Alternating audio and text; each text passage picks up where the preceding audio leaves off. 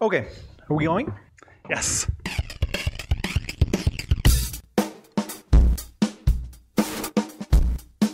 Thank you for listening to the Dunesteef Audio Fiction Magazine. And now here's your host, Big Anklevich. Fine, I'll see you in court. And Rish Outfield. And I'll see you in hell! Oh, what was that voice that would go, attention, emergency, you now have 3 minutes to reach minimum safe distance. Of course, that's way too long for a greeting. This is the Dunesteef Audio Fiction Magazine. Hi, everybody. Hi, Dr. Nick. Episode 93. Cool. I am Rish Outfield. I'm Big Anklevich. We are your hosts each and every time we show up here. That's right. Every time when it gets to be that time of the time. Okay. When it's that time of the month, you can count on Big Anklevich and Rish Outfield arriving in your home. You didn't just say what I think you said, did you?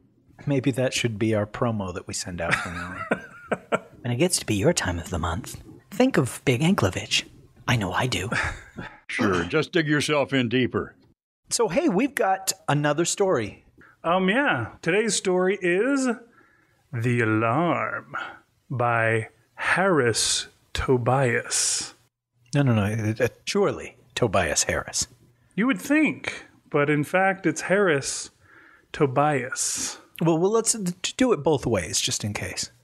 By Tobias Harris. Yes, do it Tobias Harris, do it Harris Tobias, and then just do it like John Harris. By John Harris. Thank you. Okay, we covered all our bases. This is why you don't have a Parsec Award, Rish. Yes. About the author. Harris Tobias. Okay, you were right. I should have trusted you. Lives and writes in Charlottesville, Virginia. He is the author of several novels and dozens of short stories.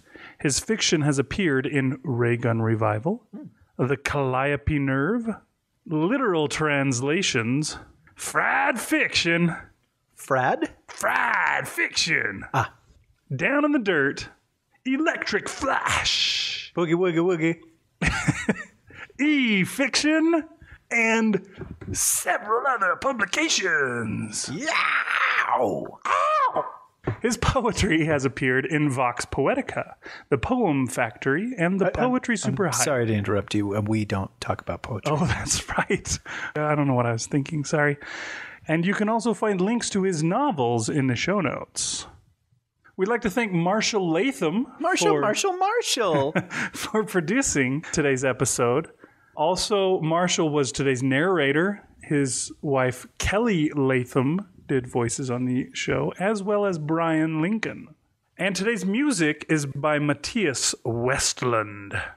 You can check out links to everything in the show notes.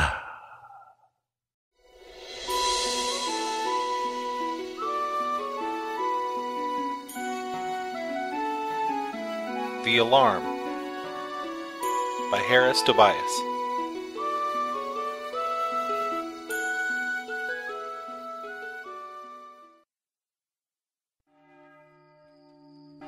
A terrible clanging in the middle of the night roused me from my bed.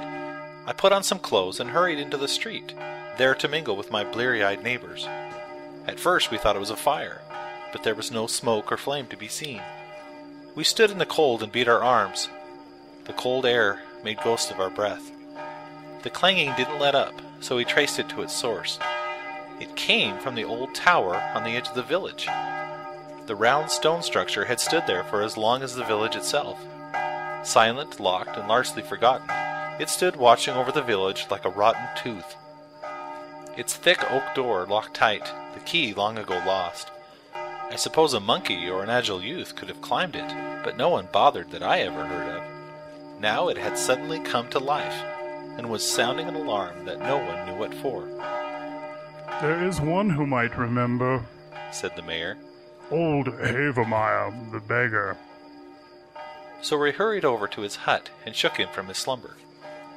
Old Havermayer was so old that he was almost completely blind and deaf.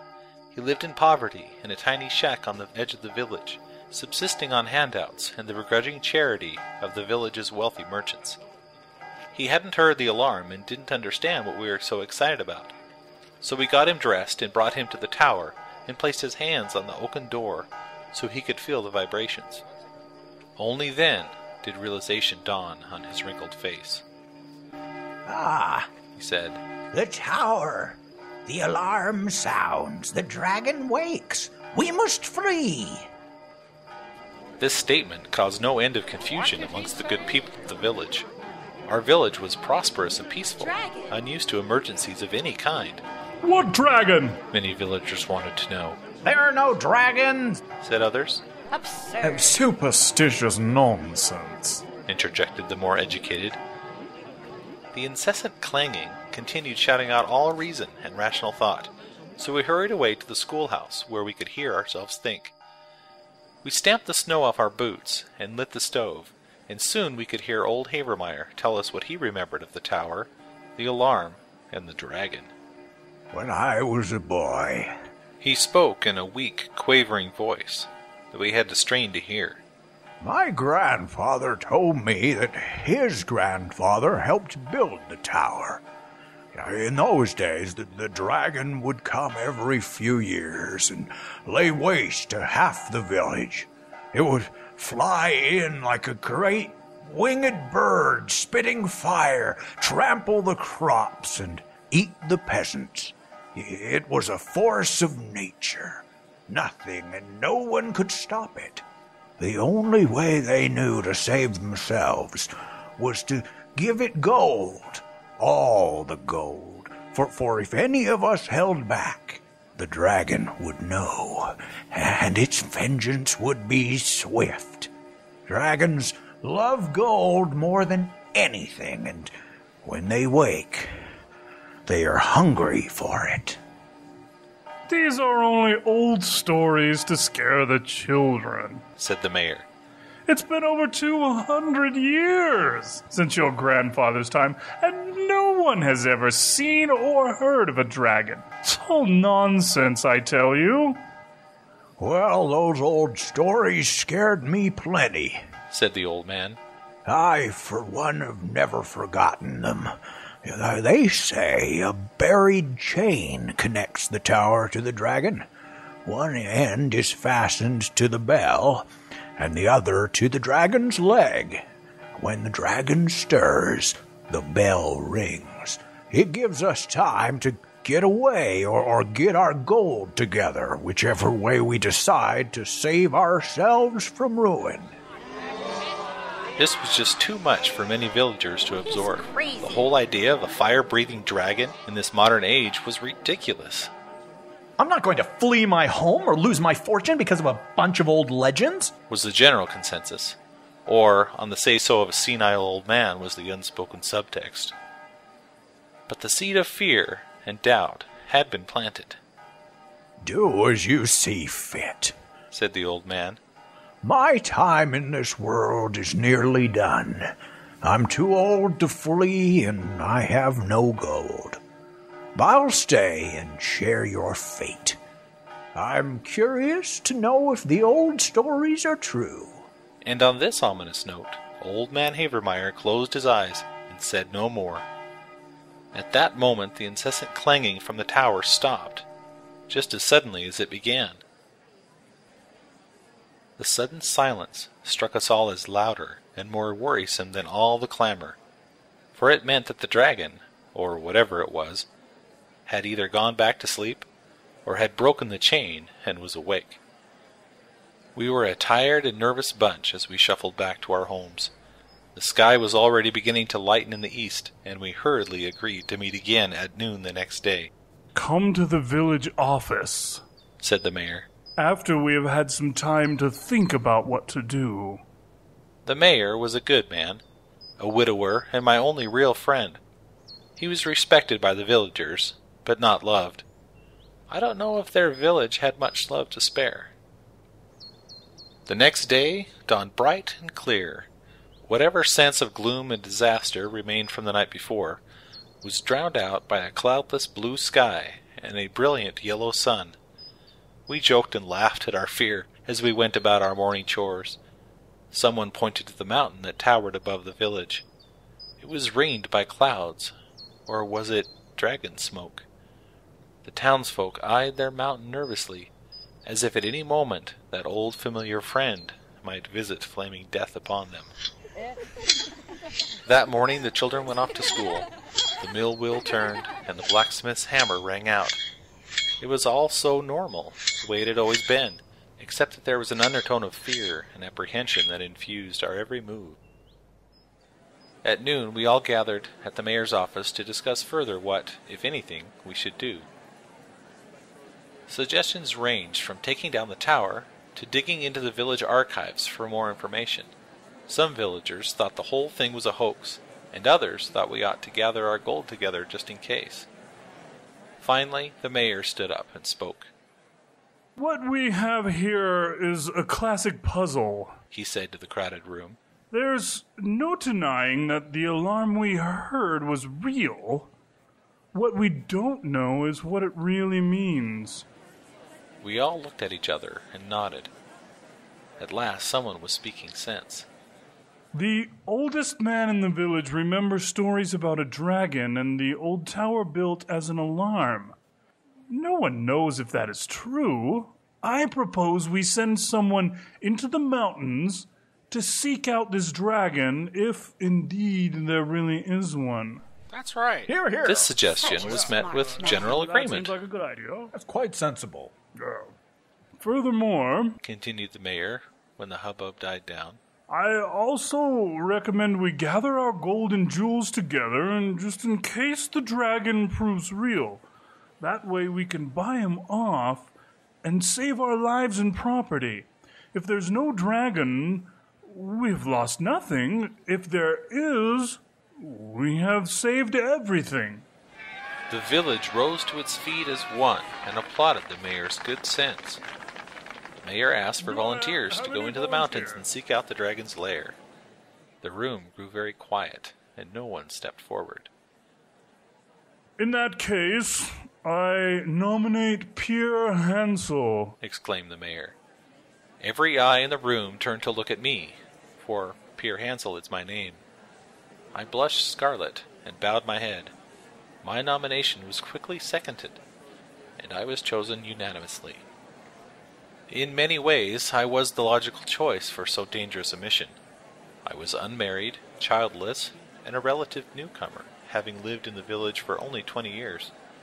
Not only that, but I often spent weeks alone in the mountains, riding and gathering herbs. I knew the mountains better than most, and I was the most expendable. As a bachelor in a village filled with families, I was always a bit of a social outcast. The matchmaker had long ago given up trying to match me with any of the village widows and spinsters.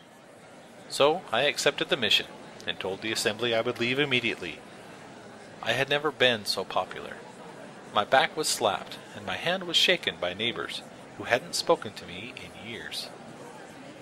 "We will gather our gold and jewels here. Said the mayor.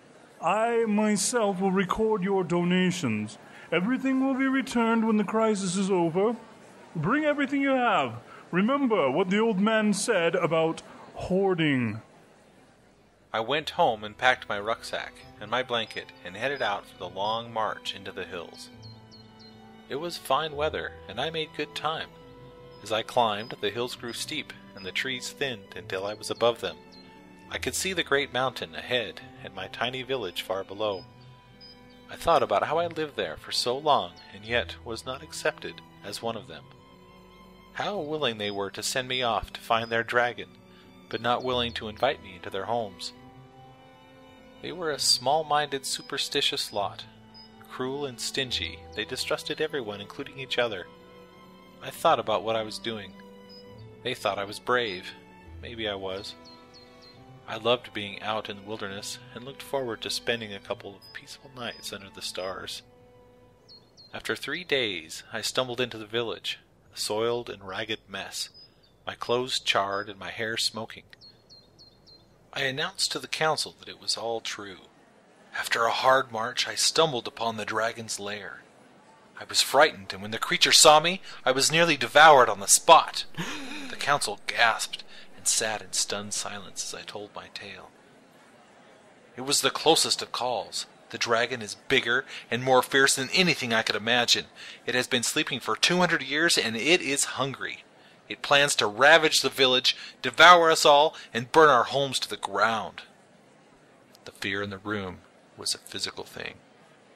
Only one councilman had the wit to ask. You spoke with it? It can speak? Oh yes, it speaks all right, and it spouts fire with every breath. Here, I rolled up my sleeves and showed them my fire-singed arms. They all gasped as one. How much time do we have? Did you tell it about the gold? What will become of us? Now the whole group was speaking at once. They were panicked and afraid, as well they should be. Order! Order! Called the mayor and pounded the table. Let the man speak. I told the beast about the gold and pleaded for our lives. Old man Havermayer was right. Only gold can distract the dragon from its hunger. I told it we would give it all the gold and jewels we have, if only it would leave us alone. Yes! They cried as one. Give it the gold and let it leave us alone. Let it sleep for another 200 years. I can take the gold to the dragon, as I know the way. How much is there? Can I carry it myself? Just a minute, said the mayor.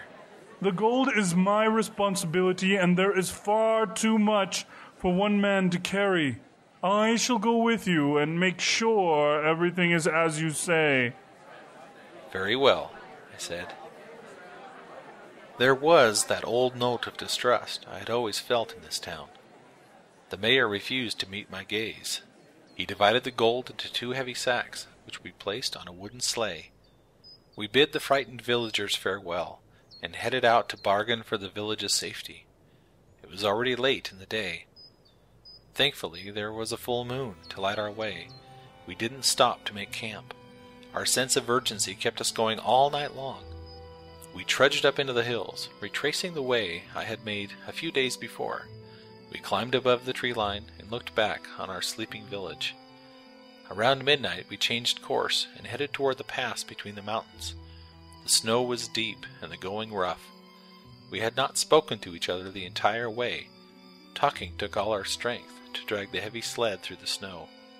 I was tired, and the mayor was nearly exhausted, being older and sorely out of shape. We were forced to stop and rest many times. When we reached the pass, we continued over it and headed down the other side until we reached a fork in the road. There we stopped to rest. Did you remember to pay the boy who rang the bell? I asked. The mayor nodded. How about old Havermayer? Did you pay him for his story? I did everything you asked, my friend, the mayor said, getting to his feet. He slung his heavy sack over his shoulder. Well, Pierre, he said, offering me his hand. We are both rich men now, just as you predicted. The villagers will assume the dragon ate us and took the gold. They will be grateful for the peace it has brought them. Enjoy your wealth, and may we meet again someday.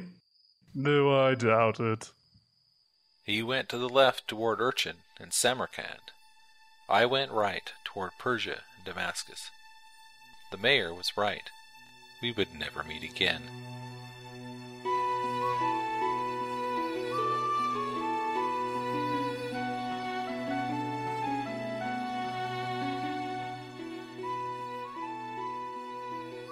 Author's note. The Alarm was originally published in Thrillers, Killers, and Chillers webzine in September of 2010. It was written in an attempt to tell a story involving a dragon that didn't sound like a typical fantasy tale. I set the story in the real world, but at an earlier, more superstitious time. Although the story does not say where or when exactly, I pictured it in the Middle Ages in some mountainous European country. Since dragons don't exist, I needed a story that would convince the town fathers that the threat was real. This was more difficult and challenging an assignment than writing a story where dragons were an actual menace. As the story developed, making it into a con became the only logical explanation. And so the old Dragon Con story was born.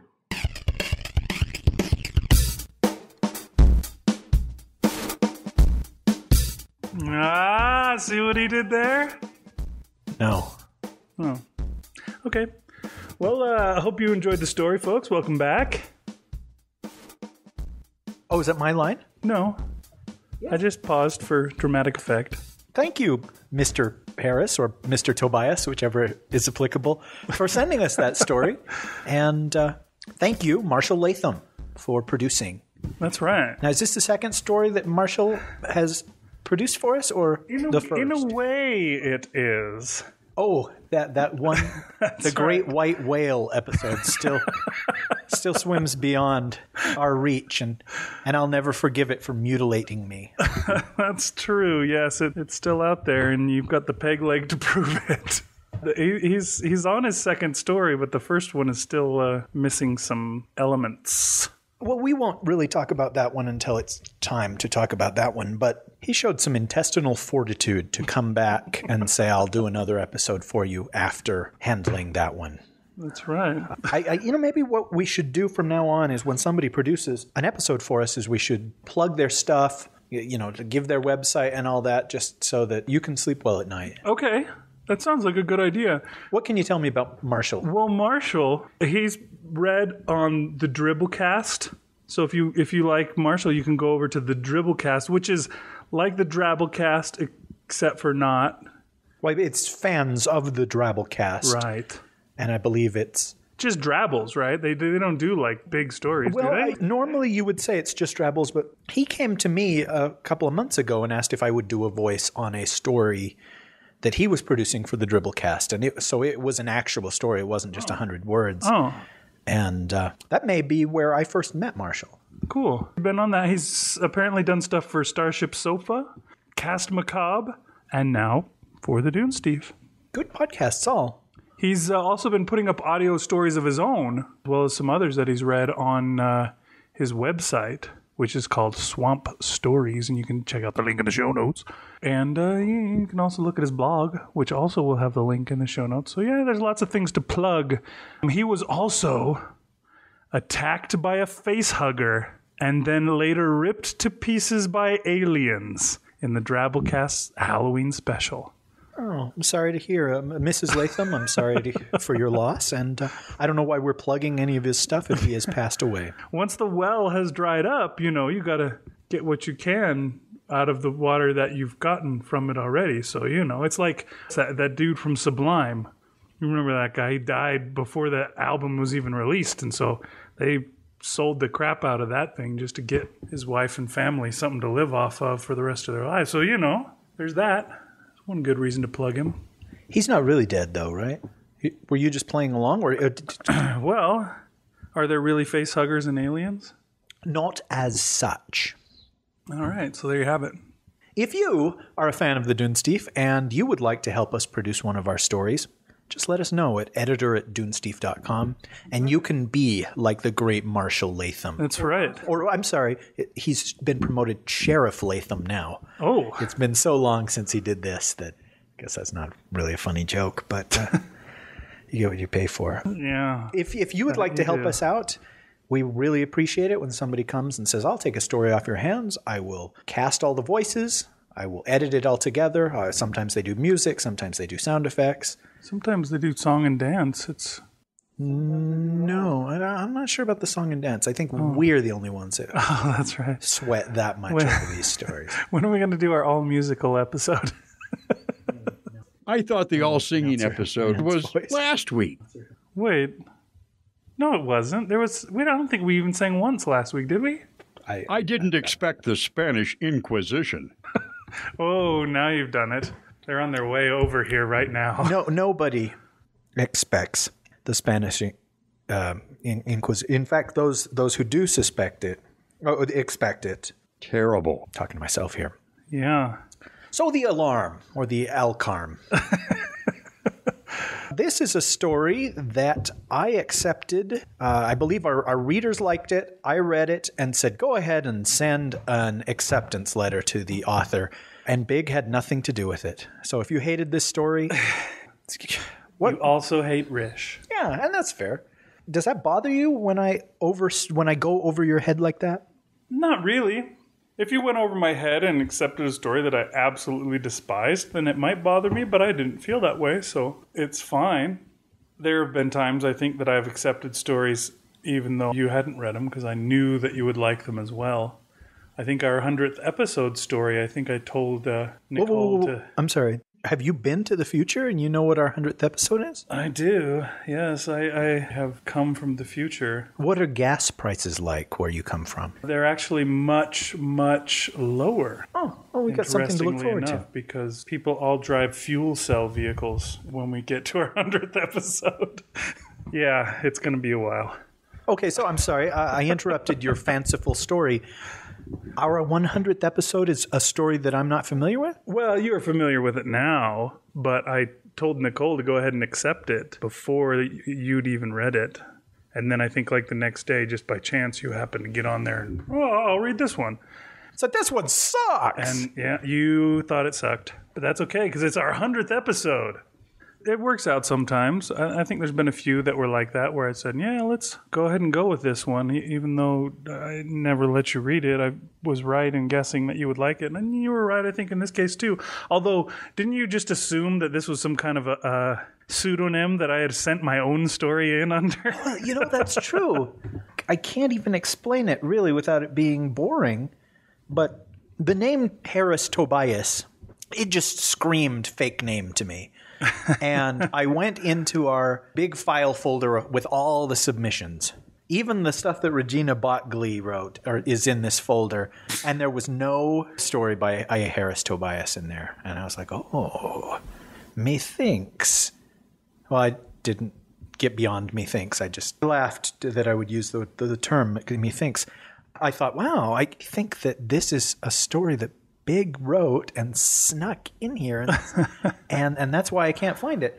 So he will be delighted that I liked the story, and will go ahead and accept it. And there's no need for him to read and review his own story.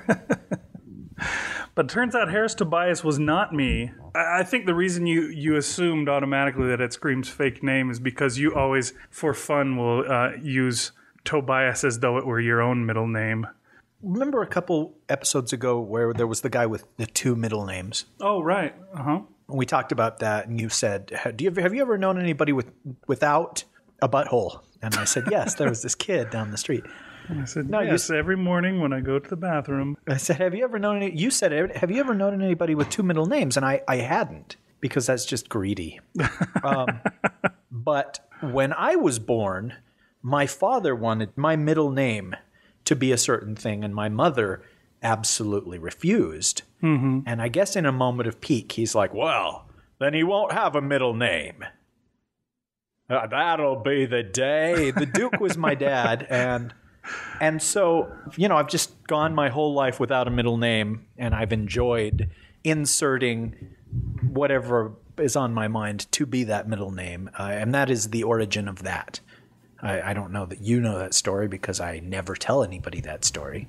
Well, you've let the cat out of the bag, and once you let it out, you can't get it back in. No, it's not some horrible secret. I just sometimes late. I will use Tobias, and that disgusting, vile secret is out. It's too late to take it back. Yes, I was born with 3 nuts and a vagina. You guys were nominated for a parsec?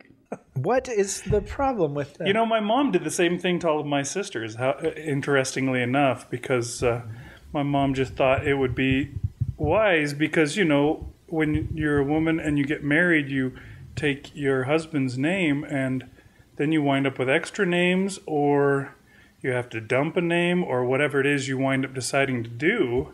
So my mom just kind of named all my sisters just first and last. First name, last name. And then when they got married, then they had first name, and then their last name is their middle name, and then, their new married name is their last name. So what if they didn't get married? They would always be empty. I guess they're just stuck with just 2 names. To be honest, Anklevich is probably like 3 names. That's just, it's so long and unwieldy. That's true. Well, I guess I can ask you what you thought of the story. Is it possible that you hadn't read the story until today? As a matter of fact, yeah. You told me that I would love it, Did I? That I didn't need to bother because you thought it was my story and I would already know it, but I let it go until today. And yeah, we actually just listened through the final product of the story, and it was my first chance to actually hear it through. It was good stuff. As we got towards the end of the story, I was sure wishing that dragon would eat the mayor, though. I just couldn't stand that guy. I don't know who voiced him, but he was a douche and a half. See, I would have gone with Prong. Oh, okay. If I recall correctly, because Marshall is sort of the director of the project, and he told the voice actors the way that he wanted them to do their parts. And I believe he was telling the actor who did the voice, the guy who did the voice of the mayor. Yeah, actor's a little strong. To channel Thurston Howell III, who's Jim Backus's character from Gilligan's Island. And then I think he also said, but kind of rein it back a little bit, don't stick in the word lovey in there and stuff. So it has been a while since I'd seen Gilligan's Island, so we actually had to pull up some YouTube clips of the show just to get us a little refresher. Although I think Rish was ready to go with it the second he read the words. I had to take a look at it.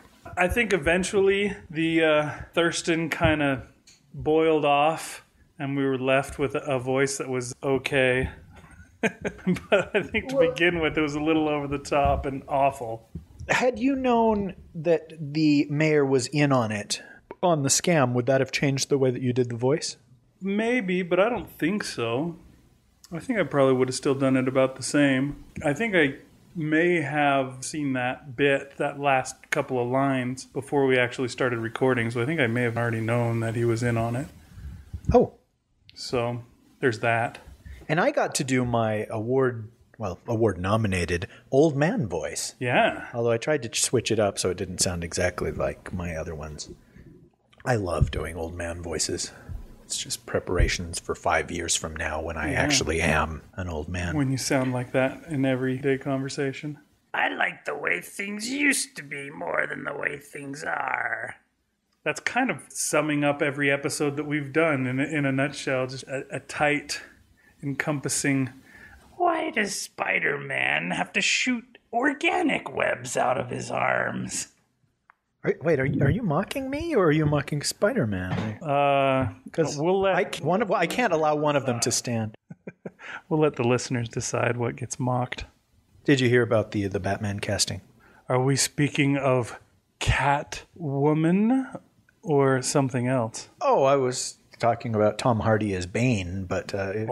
Tom Hardy. Did they cast I have no freaking idea who that is. Who's Tom Hardy? Tom Hardy's a British actor. He's a handsome dude. He was the English guy in Inception that was like a really smooth dresser. And, right, yeah, I know who that is. I first knew him from the worst of the Star Trek movies, wherein he plays the clone of Captain Picard in Nemesis. But I do remember that. But he's playing Bane, and Bane is one of those characters that's new from the 90s. I recall him from Batman and Robin. One of your favorite films of all time. I think a lot has been said about how bad Batman and Robin is, so I probably don't need to reiterate it, but it is one of the great wonders, the great questions, the unanswered questions of our time, right alongside the Lindbergh baby, the JFK assassination, Batman and Robin. We may never know. Maybe once all the players are dead, the truth will come forward that somebody had a vested interest in seeing the death of the Batman franchise. There was a magic bullet aimed right at Batman's head. Someone was short-selling Warner Brothers stock or something. I can imagine Judi Dench saying, "When Batman and Robin was released in 1997, several investors made billions of dollars short-selling the stock." Sorry, of course, that's not a good Judi Dench. Wait, I didn't need to tell you that wasn't a good Judi Dench. No. Yeah, so Tom Hardy is going to play that guy, and he is significant. The Bane character is significant because they introduced him as this villain who, I guess he's intelligent, and he takes some kind of steroid, some kind of experimental drug that makes him incredibly strong. He had studied Batman. I believe he was a criminal, and he had been in prison for most of his life. and he'd studied all that he could about Batman and just couldn't wait until he got out and would be able to fight Batman. And in their first encounter, he actually not only defeated Batman, but he broke Batman's back. Oh. And Batman had to go into retirement, and there was an argument about who would replace Batman while he recuperated, or if he would ever recuperate. And, there's a possibility that they'll touch on that subject matter in this. I mean, it doesn't sound like something that Nolan would shy away from. Right. Even the title, The Dark Knight Rises, could have something to do with that. He comes back from a season-ending injury. Yeah, but and he runs for twice as many yards the next year. Yeah. You can do it, Rudy. Wait, was that what you were referring to? Good job, announcer man. Sort of. Rudy didn't really do all that much. Oh, F you, announcer man. That's what she said. But it is the same sport anyways. Who knows? By the time that movie comes out next year, it'll probably be one of those things where we know it all. Hopefully not. Hopefully Nolan has enough power that they will avoid that unknown trailer kind of thing. The awesomeness of that movie will surely bring about the second coming, I think, once again. A prophesied end of days or whatever it was, yeah. He's like, my children, I had to return when I heard how awesome The Dark Knight was. I traveled back in time from the year 2047 to see this movie because it is still sold out in the future. But its awesomeness has brought about an age of peace and prosperity, eliminating war and hunger. Oh, the aliens show up. We came to see the Dark Knight. From now on, every day shall be like Christmas. Except today, son. I gotta check this out. Santa? But yeah, the other big casting announcement was Anne Hathaway. Now, I don't believe they ever said Catwoman. No, I think they always called her Selina Kyle. And now that could be just like a wink to the people that are in the audience, the few geeks that are pushing up their glasses and going, oh, I'm already half hard. That they know who Selina Kyle is. And that's before the credits even started to roll. No, I was saying members of the press that were pushing up their glasses.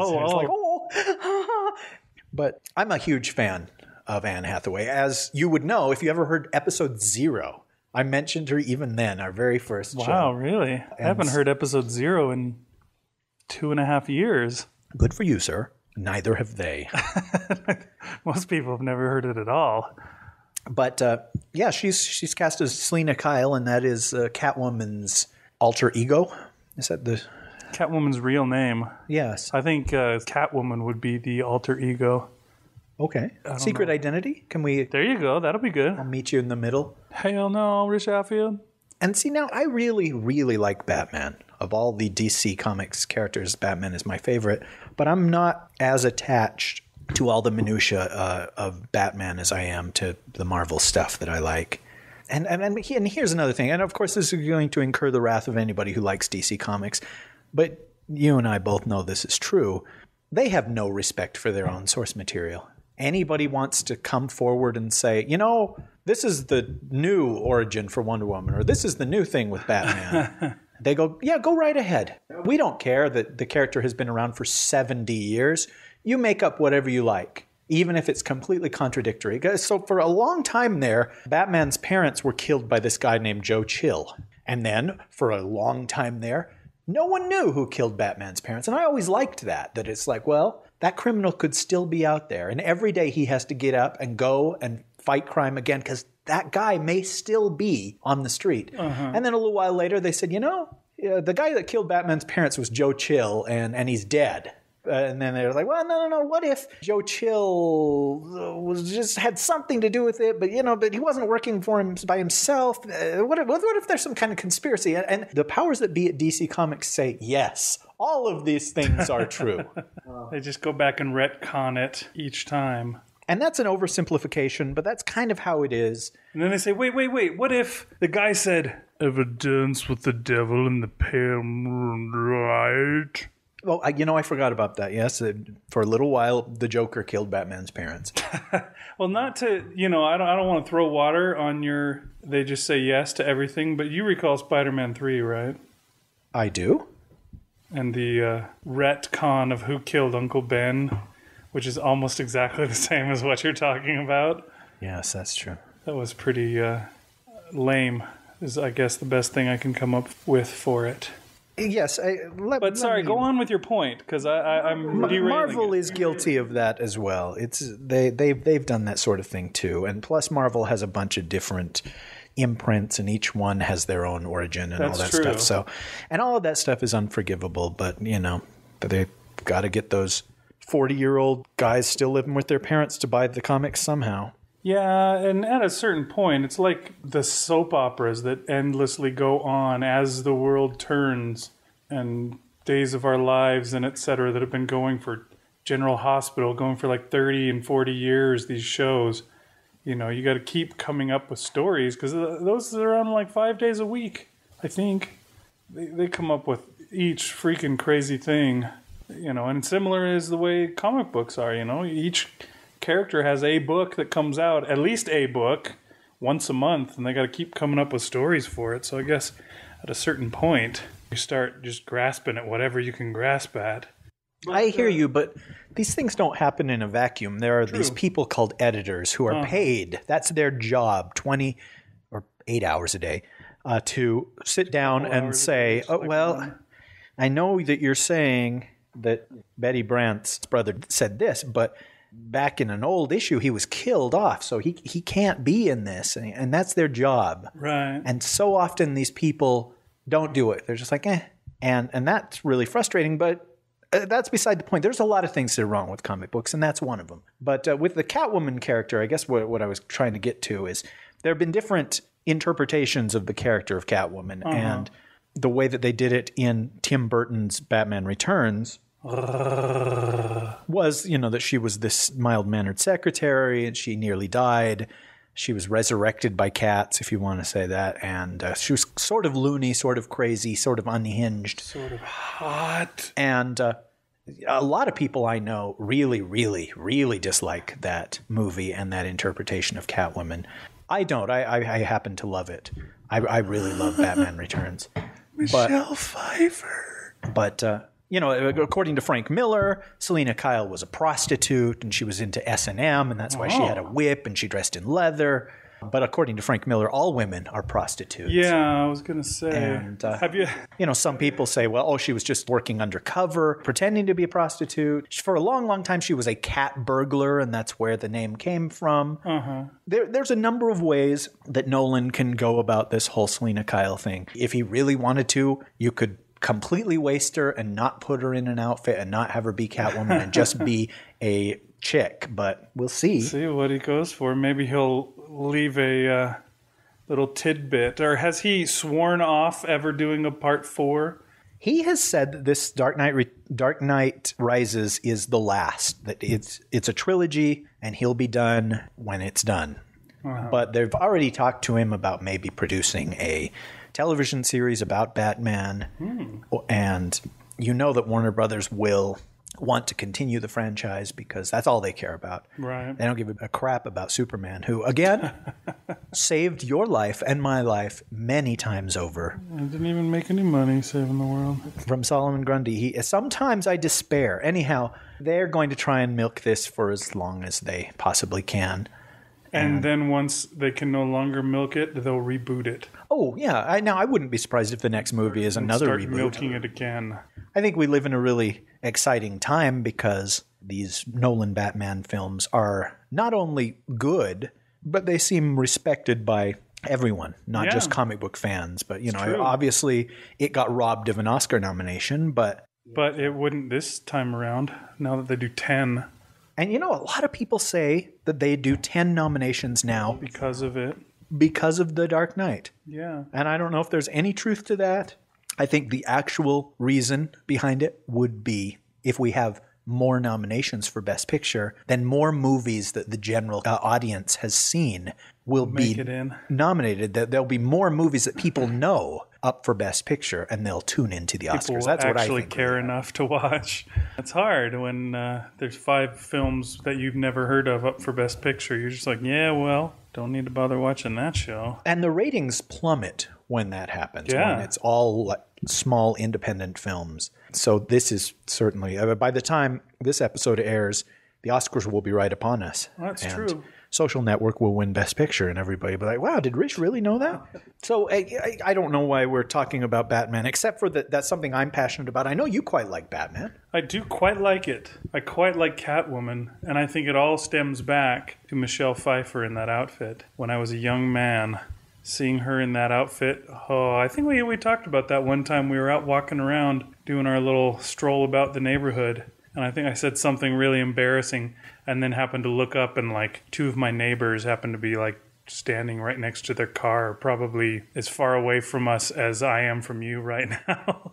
And I went, did I really just say that loud right in front of my neighbors? I always knew that Anklevich boy was a pervert. Oh, man. But yeah, that's one of those... Defining? Seminal? I wanted a word that meant seminal but wasn't seminal because, just... Don't go there. The context of it all could be taken wrong. Defining, that's a good word. It was one of those defining images from my youth. Michelle Pfeiffer's Catwoman. We may not ever get a chance to talk about this again. When Batman Returns came out in 92, boy, that flick captured my imagination. I had loved the 89 Batman, but everything from the music to the tone to that unhappy ending just grabbed me, and it's like, wow, this was the Batman for me. Just as maybe people from the previous generation saw the Adam West Batman as being for them. And I loved how dark it was and how bleak. And there's that moment when Selina Kyle and Bruce Wayne, neither of whom know the other's secret, are dancing together. And one of them makes some kind of little pickup line comment that is word for word what Catwoman and Batman said to one another. They were before. fighting each other before, and they said the same thing. And then as they're dancing, they switch and say the other person's line. And they freeze for a moment, looking at each other, both of them realizing who they are dancing with. And my God, that's the best moment in that whole film. So it's just great. Such a fantastic moment where they don't know what to do, and it changes their whole relationship, and it changes, whatever they might have been feeling toward this other person to know who they actually are with. And the line that Michelle Pfeiffer says right there, she goes, does this mean we have to start fighting? I just loved that moment. It was so good. I do too. And until Dark Knight came out, that was easily my favorite of all the Batman movies. Yeah, it's funny. It's mine too. I would go 10 rounds with my cousin or with real diehard DC fans because they just hate it. Yeah, so many people do. They hate it the way that I hate Batman and Robin, I guess, or Batman Forever. How could they hate it that bad, though? That doesn't make any sense. But these same people didn't have a problem with the Joker killing Batman's parents or being killed at the end of that first movie. I don't really get it, but there are certain things that I hate, and it's difficult to express why I hate a certain Katy Perry song or why I hate the CG Transformers movies. It's just a visceral thing. It's an emotional thing. It's a gut thing, and they hate Batman Returns. But I wish Nolan luck, because despite how talented this guy is as a filmmaker, how the hell do you follow up Dark Knight? I think it's unlikely that he can top it, but then again, I guess it was on the Gets My Goat that we spoke about Tangled, right? So some people may not have heard me talk about that, but I mentioned the whole sequel thing and how movies tend to make a lot of their money, especially their open weekend money, based on how good the last movie in the series was. I don't know what kind of money, but I swear that this movie is going to make like insane money the opening weekend. It's, I'm sure, going to be the number one opening weekend of all time, which these days doesn't seem to be a big deal. I don't know if the inflation is just so run away or what, and there's 3D tickets too. So every movie opens to be a record movie, but that movie, Dark Knight Rising, going to be an insane opening weekend. And if it's not complete crap, it'll definitely top the first movie and may well come close to, if not beat, its own money that it made before, just because of how good both of the movies were leading up to it. It may well make a lot of money just based on how good the last movie was, that everybody that saw that movie is going to go and see the next one. Even if they hear bad things, people say, it wasn't as good as Dark Knight. it was kind of weak. They'll still go and be like, well, I'll have to go and see just how weak it is. But that's just the kind of feeling I get for this movie, that as long as he doesn't totally blow it and do it just an absolute piece of crap, Batman and Robin level piece of crap, then, you know, he's going to be able to wallpaper his house in $100 bills from what he makes off of that movie. Just to put a nail in it, at least for 6 months or so, until they start shooting this sucker and we see pictures of how they're going to do Catwoman. Do her again and again. Oh, that's not what you meant? Sorry. The thing that makes her interesting is that she's not completely bad and she's not completely good, but she's a completely sexual character. She's totally sexy, that predatory female imagery that causes dudes like me to just quake. You know, somebody that uses their body, that uses their feminine wiles to get their way or whatever it would be. And that's something that will be fun to see the dynamic with Christian Bale's Bruce Wayne.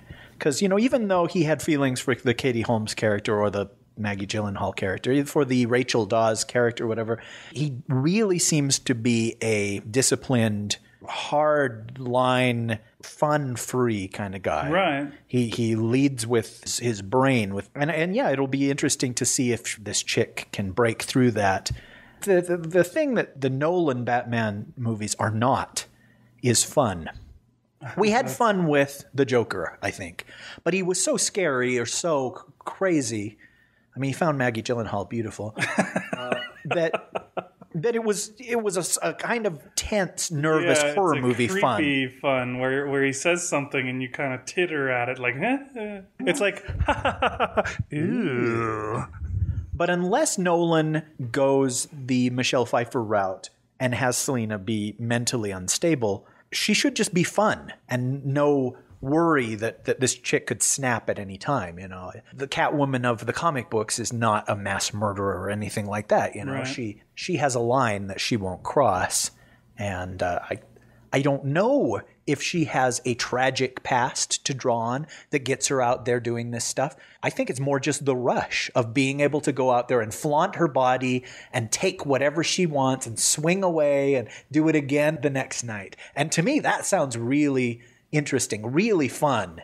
You know, and in some ways, that's what the Robin character embodies, is somebody that goes out there and it's just like, woohoo, this is great. And Batman's like, stop it, be quiet, kind of thing. and that's a dynamic we're never going to get in the Nolan verse. And chances are nobody's going to be brave enough to have a 10-year-old Robin. Is that how old Robin's supposed to be? Is as young as 10?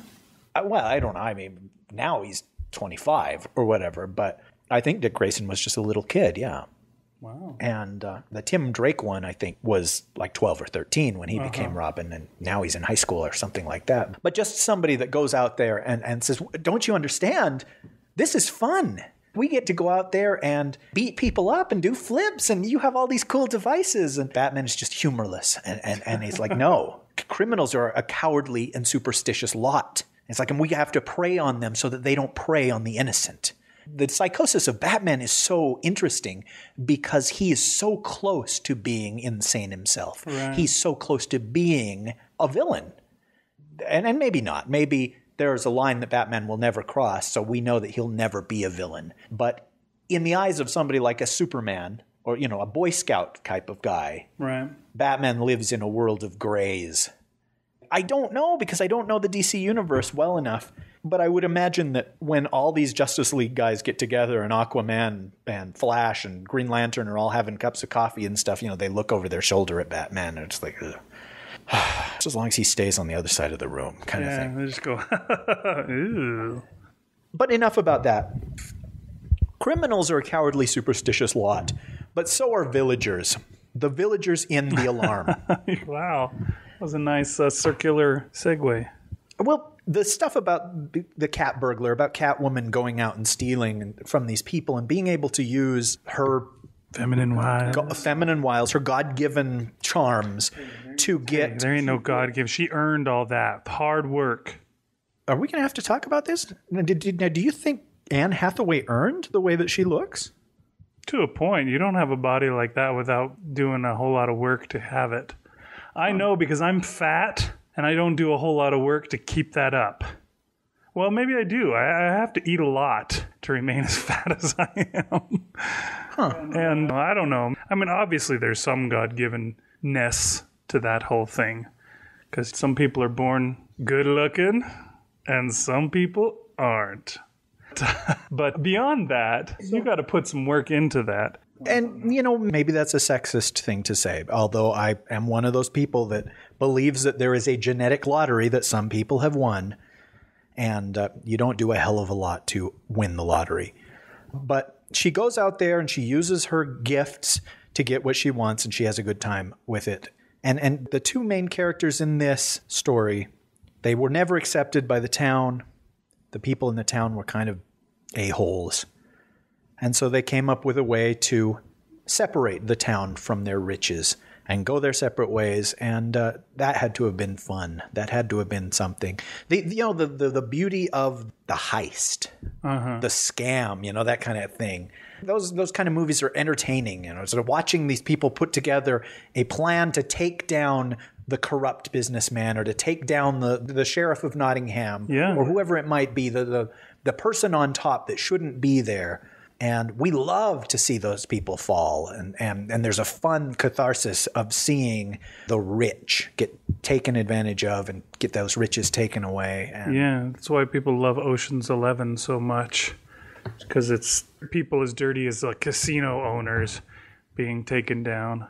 And those kind of movies are fantasy. They're escapist fantasy because so often in real life, the corrupt, nasty politician never gets his comeuppance.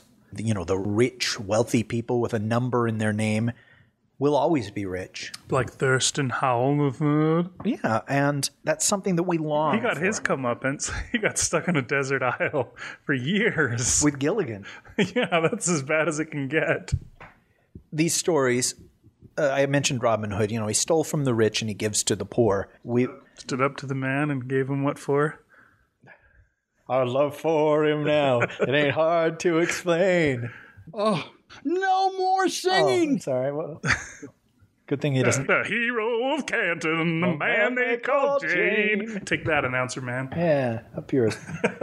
How could you? There is something that just every person gets a charge out of that, of seeing mighty brought low. So I think that's what I liked about this story. I thought that it was just a straightforward fantasy story. And then when we got to the end, I had a big smile on my face. I was like, because he had fooled me as well. Nice. It didn't occur to me that there might be some kind of heist going on. Now I don't know if I am interpreting the word heist correctly, but... No, I think that applies. Should I look it up on dictionary.com? No. Good. Hell no, Big Anklovich. Whoa. Welcome to the show. Got a mildly offensive guest star here in the studio today. All right. Announcer man, you're supposed to be watching the door. A very short story it was.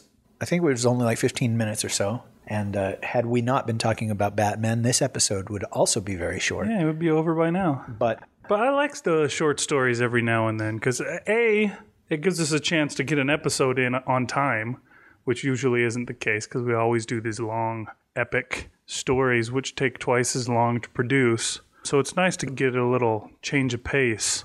Yeah, not a tremendous more needs to be said about the story. It was fun. It was a good story and it said its piece.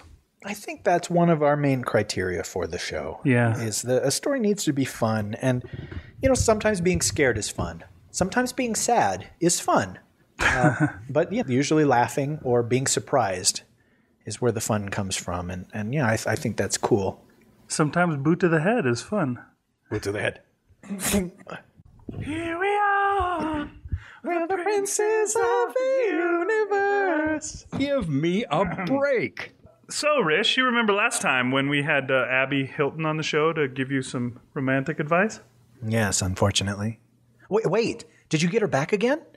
Oh, thank you. Now I can make it all up with her. You'll see. Actually, she's not here. She's not coming back. Sorry. Oh, no. She's killed herself, hasn't she? This is on you, Big. Now I'll never find out what happens to Silvio. No, she's fine. Last I heard, she was giving romantic advice to death row inmates. She said it was more likely to get a positive outcome than with you. Oh, well, no argument there. So why are you bringing all this up? Well, I mentioned your problem to another friend of mine, and she volunteered to come forward and continue preparing you for Valentine's Day. Really? That sounds pretty unlikely, actually.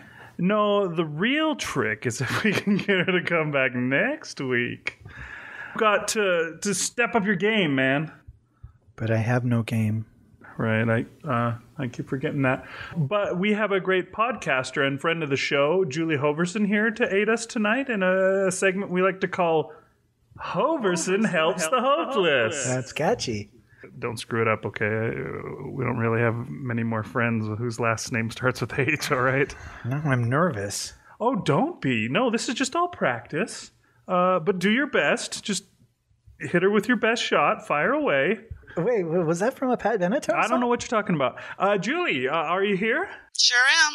Thanks for having me on the show. Are you kidding? Thank you. You have no idea what my life's like. The emptiness, the crying myself to sleep, the clutching my pillow at night and calling it Brenda, the baby bottles that... Whoa, Rish. Too much information there. This is what we talked about, remember? Right. I was just joking, Julie. I don't even own a Brenda. Or pillow. Okay.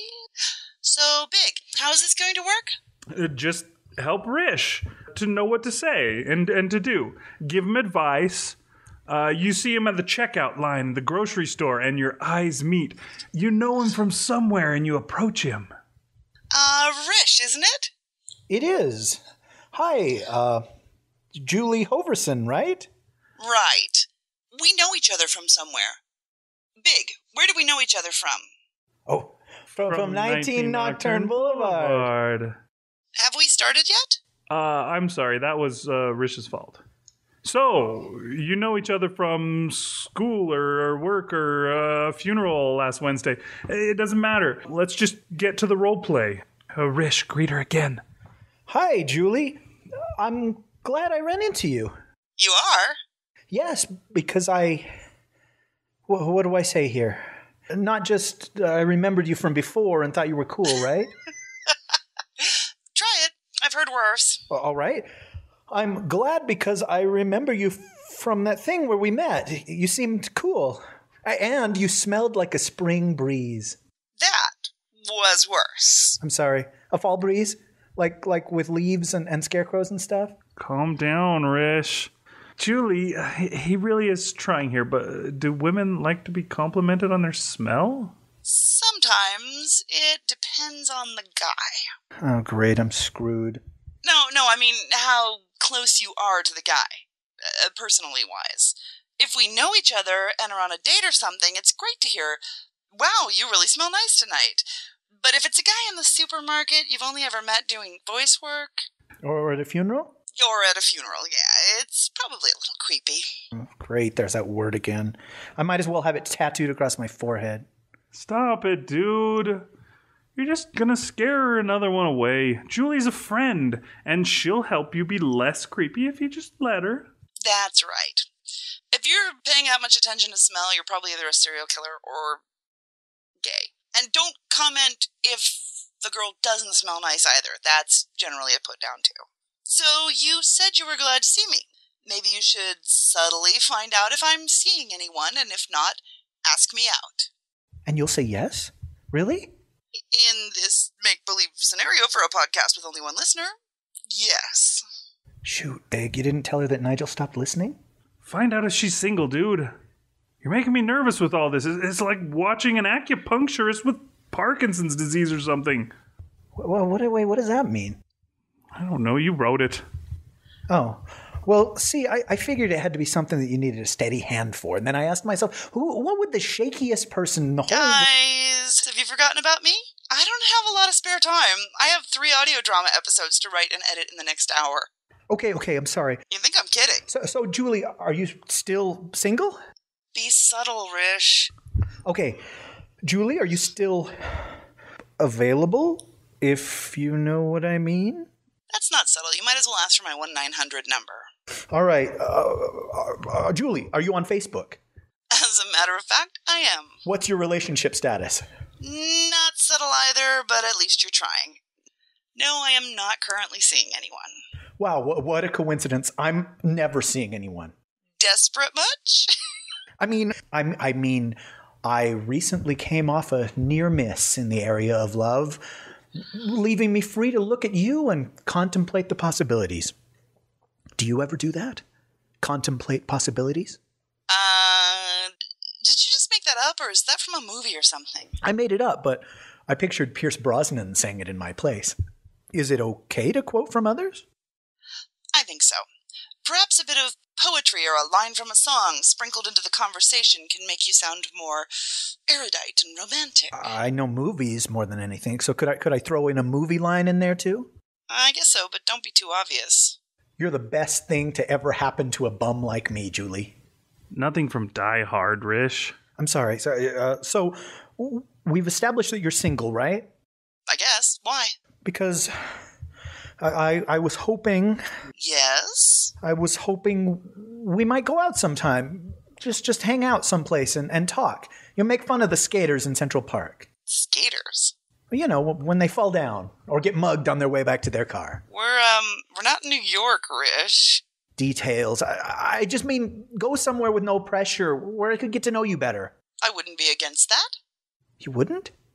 Did you hear that, Big? She wouldn't be against that. I'm not here, Rish.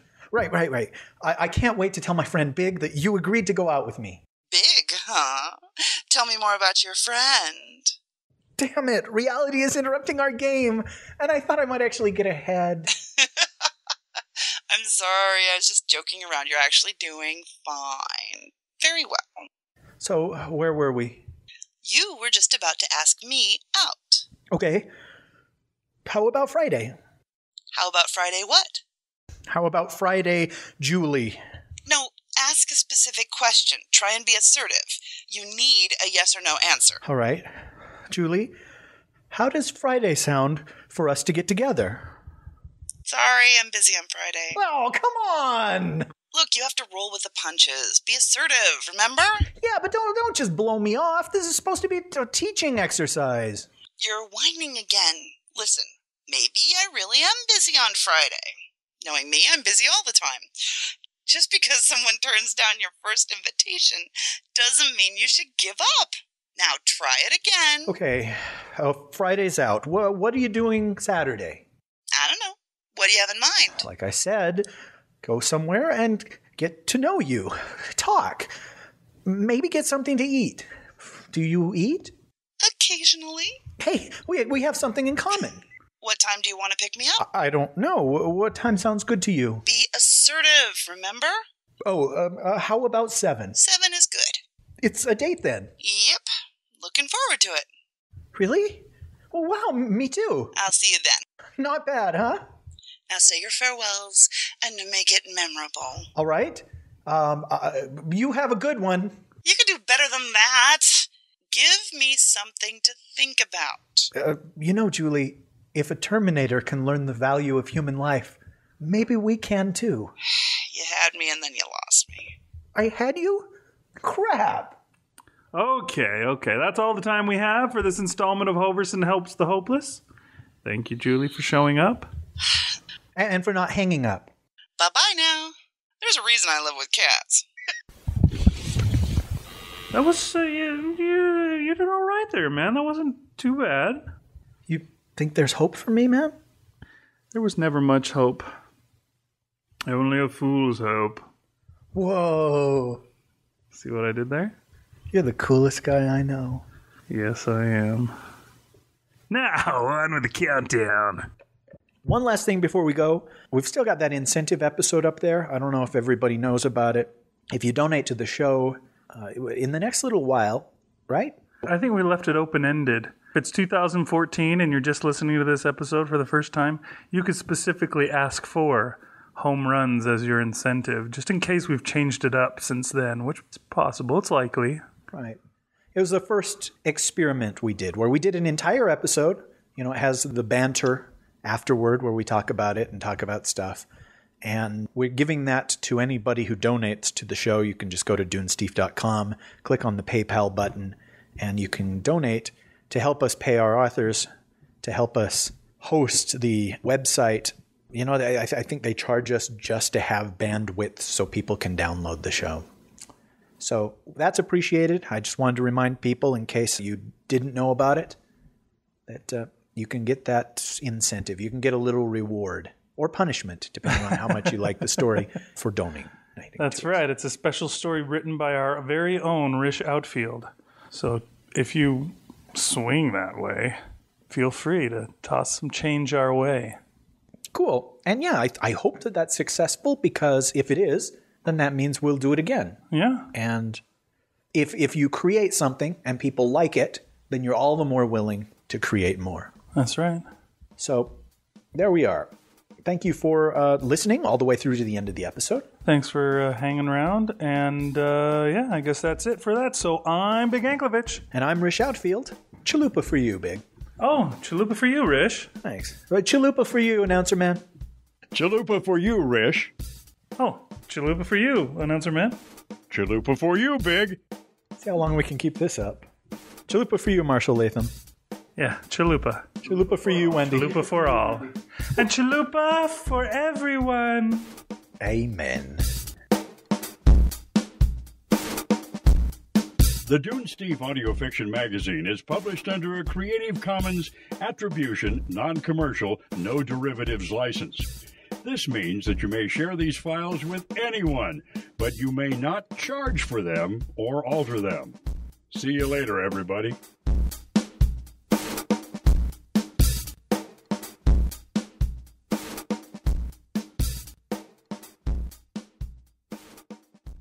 Take two. You should say that right off. Before you should stop echoing. I cannot help myself. It feels so good. Ah! Make it stop. I can't get the plug in there. That's what she said. Boy, it's so weird to be bringing stories once again into the homes of people on the rag. Yes, very weird. Music. Hold on. Sound effects. We've got plugs. Oh, I thought that my hair looked quite realistic, actually. Yeah. You ought to try looking in the mirror before you go out. Oh, my heart can't take that kind of shock. I want to be on this side of the island, Lovey. You come. Let's do this Thurston Howell the Third. Are you ready? Oh, Thurston! There is one you might remember. Old Havermayer, the beggar.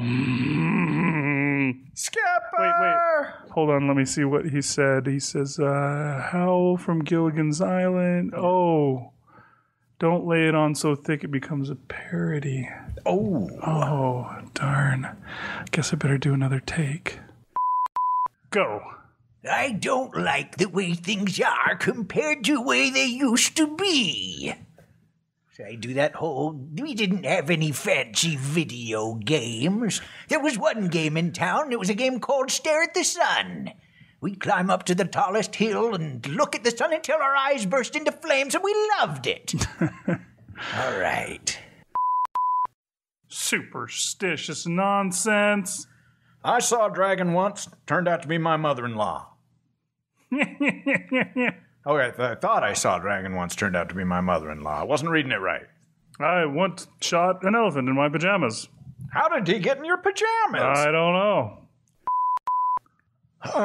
Let's see. The tower. I was a boy. We didn't have all these fancy video games. There was only one game in town, and it was called Merry Christmas, the old Bailey Velvet and Long. Your voice has changed. Oh, it's dry. You need to go back to when I was a boy. Yeah, it's like Marge Simpson over there. Well, I'm not going to flee my home or lose my fortune because of a bunch of old legends. I'm the Dream Maker. Old Havermayer was so old. How old was he? He was so old that the dust... I don't know. Suggestions ranged from taking down the tower to digging... Sorry. I'm saying sorry to myself. Sorry. Oh, that's quite all right. You're doing all right. Keep up the good work. Okay, thank you. The village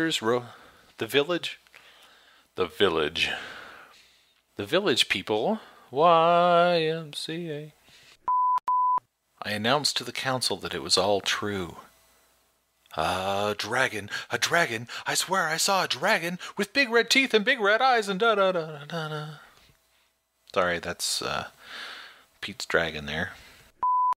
They will be grateful for the peace that it has brought them. Well, I don't have to read this part anyway. Who cares? The mayor was right. We would never meet again. Thank you for joining us today on the Classic Tales podcast. Oh, wait a minute. That's not right. The mayor was right.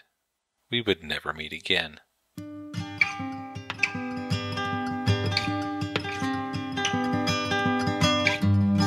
Well, that was our story, folks. Hope you enjoyed it. This has been the Drabblecast. Wait! Crap! I did it again. The mayor was right. We would never meet again.